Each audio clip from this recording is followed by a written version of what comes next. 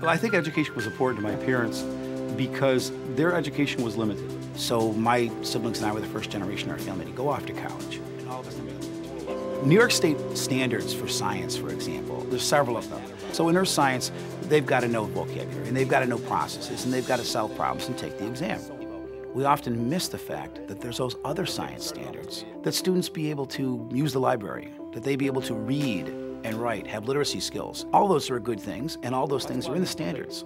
However, they're not on the exam. I think getting kids out of the classroom allows you an opportunity to teach and to practice all those things that we know young people should become good at. The Expedition Earth Science Program really began about 11 years ago when a good friend of mine and a co-teacher, Drew Caldwell, and I realized that we were teaching Earth Science, but we were almost never getting our kids out into the Earth itself. The premise of the Expedition Earth Science is that we offer our students a menu of perhaps 6 to 10 different expeditions throughout the year, most of which occur on weekends, most of which involve parents acting as transportation and supervision in some manner, and most of which don't cost the kid or the family anything. The Expedition Earth Science trips where we go camping, you get to see sides of kids that you normally don't see. And a lot of times I would say it's the true side of the kid. They open up a little bit more. Jeff is really one of the most innovative and creative and energetic teachers that I know and that I've ever come across.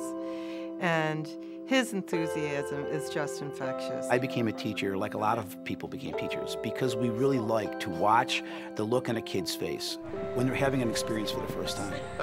They're having a growth moment. There's that, I get it moment. And the reality is that we can see that in the classroom. But if you can spend a Saturday with those kids, particularly with their parents in tow, and they're having a growth experience, it's a blast. I've got an administration who has allowed me and encouraged me to play outside the box.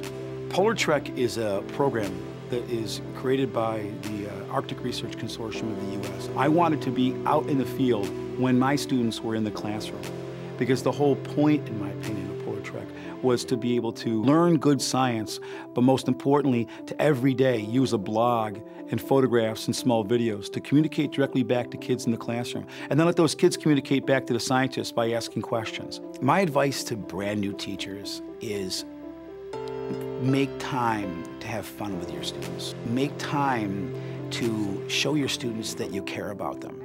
You gotta let go a little bit, have some fun with your students, show them you care, build them up. Most importantly, get them to do difficult things.